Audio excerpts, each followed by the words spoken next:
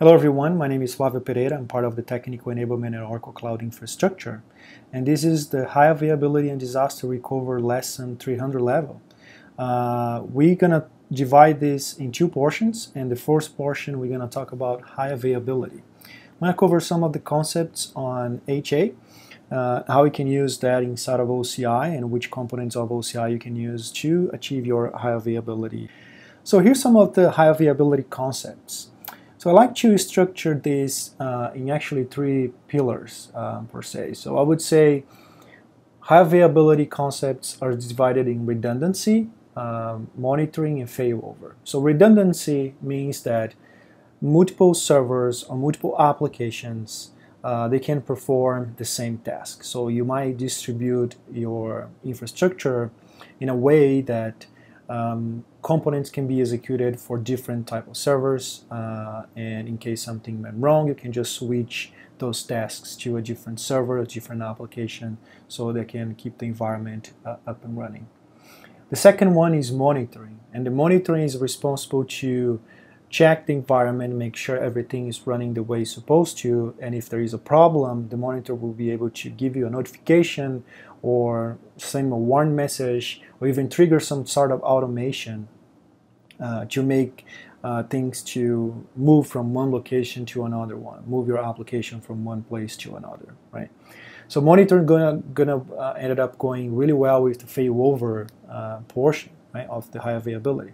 So failover means you actually have a primary server up and running your tasks, and then if there is something wrong there, the failover will make sure that all the application, all the components associated with that will be moving to a secondary server, which was ready to start receiving the application requests or to run the application, and that will become the primary server for all the requests from end users or even other applications to access that specific workload or task, right? So this is those are the three main concepts I like to highlight on high availability. So redundancy, monitoring, and failover. So now let's go and talk some of the components inside of OCI that can help you to achieve this high availability. So the first one is availability domains. As you know, Oracle Cloud Infrastructure provides you regions, and then when you access your account, you have access to multiple regions. Depending on the region you select, you're going to see a number of availability domains there. You can see regions with 3 availability domains, regions with 1 availability domain. But the idea is the availability domain, they're all isolated from each other. They do not share any physical infrastructure, such as power or cooling, all the infrastructure, hardware, physical infrastructure that will be put in place, they do not share across availability domains. So you can put your application and distribute that across ADs. If one AD went down, the second one can take over and keep your application up and running. Of course, there's all the configuration you have to do on the application layer, on the software layer, like I mentioned, to make the failover going from one AD to another. So you as a customer is responsible to actually deploy that application on the HA mode, on high availability mode, right? But we give you that infrastructure ready for you to start deployment. So if you're looking from on-premise perspective, you don't have to procure another data center or another location to actually deploy your application in an HA fashion on premises, right? So when you move into the cloud, the infrastructure is already provided for you. All you have to do is design your application or move your application in a way that can support the high availability mode, and then implement those on the application layer. And then there you have 2 or 3 data centers available for you. So if you go down deep inside of the availability domain, so each availability domain, we're going to have what we call fault domains. And each one of them will have 3 fault domains. So that way, if you decided to keep your application in one single AD, you still can take advantage of HA if you decided to split your application in multiple fault domains. Fault domains follow the same concept as AD. They do not share any physical hardware or any infrastructure, any hardware or physical infrastructure. So all the application placed there will be able to talk to each other, but if something happens with fault domain 1, that's not going to affect fault domain 2 or fault domain 3, right? So the idea is, using a single AD, you can also take advantage of the fault domains to deploy or spread your application inside of it. And this is one of the key principles of the high availability, is to avoid single point of failure. So as we mentioned on the concepts, HA concepts, redundancy is one of the pillars, and then avoid single point of failure resonates really well with that. So when you make sure you have redundancy, you're isolating this, you're mitigating this problem. And then on OCI, you can take advantage of multiple regions, you can take advantage of multiple availability domains, and multiple fault domains. So it's a recommendation that when you deploy your application, you think about those concepts, that infrastructure that's available for you. So when we start going deep diving some of the components inside of OCI that can help you to create this high availability architecture, we're going to talk about regional and AD specific subnets. So when you're deploying your application, when you design the architecture for HA, you have two options when you design the network configuration part of the architecture. So if you want your application to be able to talk to multiple availability domains through the network, you can have one single subnet that go cross availability domains. So you have just one subnet to manage, and all the applications or the servers that you decided to split across availability domains, they'll be talking under the same subnet layer, right? You can also decide to protect your subnet by dividing the subnet across availability domains. You can have a subnet A in AD1, subnet B on AD2. That doesn't mean that they cannot talk to each other. They can, but they're on a different subnets. In some applications for HA, you might require to be on the same subnet because you want to do some failover IP. So that's going to help you a lot with if you're using cross regional subnets with the failover IP application with floating IP. So another important key portion of OCI to help you achieve the HA is load balancer. There is a lesson about load balancer that we walk through all the process of deployment, all the key components of load balancer. A load balancer will give you the ability to send traffic across availability domains. So you can have your application spread those availability domains, and then a load balancer can send you traffic through those servers that they're just spread across your AD. So load balance is a key important piece when you design your network and your high availability architecture. So another portion is the virtual IP. So virtual IP is really important, especially on the compute side when you're attaching the virtual NICs for your virtual machines or your bare metal server. And if your application requires one IP that must be floating from one server to another one, you can do that using the OCI command line interface, where you can move one IP, attach from one VNIC and attach to a second one, to another one.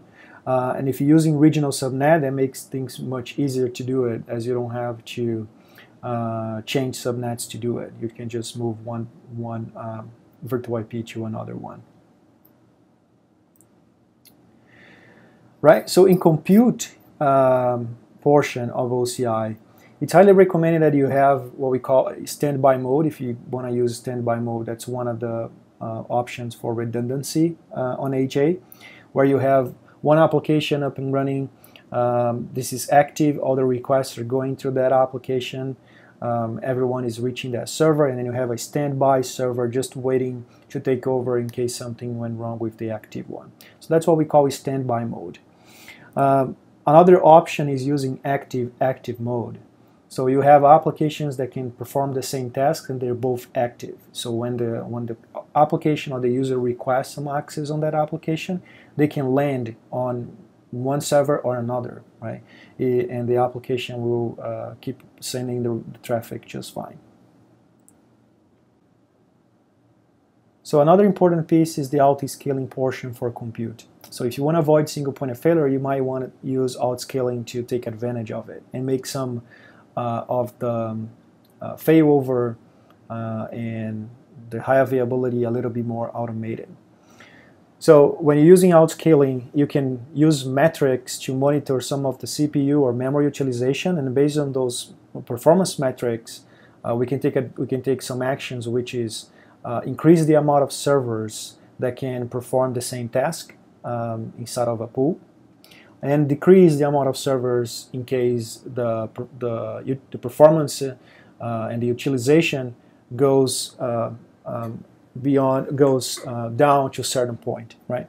So it's up to you to define what's the point of scale in and out when designing the outscaling services. But keep in mind that outscaling can help you a lot when designing your application for HA. So another important piece is the HA for connectivity. So as you know, when you implemented OCI, you want to have connectivity to the OCI using public IPs or using IPsec, VPN, or Fast Connect, right? So IPsec and Fast Connect, both use DRG to make the connection from your on-premises to OCI. And you have to think about redundancy of those components, how that works in case your IPsec VPN goes down or your equipment connecting to the VPN goes down or fail. So what happens on that situation? Same for the Fast Connect virtual circuits. So just to give an overview, and there is a lesson, a 200 lesson that goes on detail on IPsec and Fast Connect. But here, just for HA concept, so inside of the DRG, we have what we call transit pop, and then transit pop will give you the tunnels that you're going to connect to your CPE. So as you can see, when you spin up the IPsec connectivity, you're going to have two tunnels that you need to configure, and then one tunnel will connect to a transit pop, and the second tunnel will connect to secondary transit pop. So inside of the DRG, there is a built-in HA configuration that will make sure that your tunnel will be up and running when connecting to the CPE. We always recommend the customers to use multiple CPEs as well if they want to achieve high availability on their location too, so that they can switch from one CPE to another one.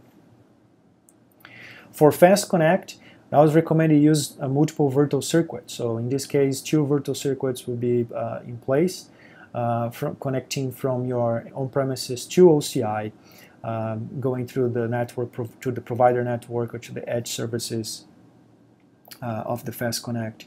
So that way, if one virtual circuit goes down, you have the second one that can keep the connection from your location to OCI. I always use multiple virtual circuits. For the storage portion, when you're using object storage was designed to actually replicate the data or to be the most high durable services inside of OCI. So there's replication that's happening behind the scenes for object storage. When you create an object, that object will be replicated across servers behind the scenes, so that you're always going to see the latest copy of the data you put inside of the object storage, and they do auto healing. They can auto heal itself if there's something wrong with the servers. Behind the scene, we can replace the server. The data will be replicated as well. So all the data integrity behind the scenes is actually working in a way that can serve you the latest file inside of the object storage. So object storage has this redundance layer that's already in place by OCI. For block volume, I always recommend you to take some actions as a customer for block volume. You can create your policy-based backups, so you can automatically perform backups of your block storage, and you can restore things from availability domain 1 to availability domain 2 and 3 and so on. So when you're creating backups, you can also send copies of block storage from one region to another one. So if you think about creating your HA scenario, you also have to think about how you're going to replicate the storage, right? So how you're going to make the storage available from one AD to another one. So policy-based backups can perform that automatically. You can clone volumes too from one AD to another one. So if you're looking for some shared storage, you can use the file storage. File storage can give you that share availability in order to connect servers that spread across multiple availability domains and be able to get files from this single shared device. So if your application is looking to do a failover from AD2 to AD3, for example, you still can point to the files that are static, that are persistent inside of the file storage service. Okay, yeah, so this concludes our HA portion inside of OCI. So we went over some of the concepts and some of the components of OCI that can help you to create your HA architecture. Yeah, thanks for watching.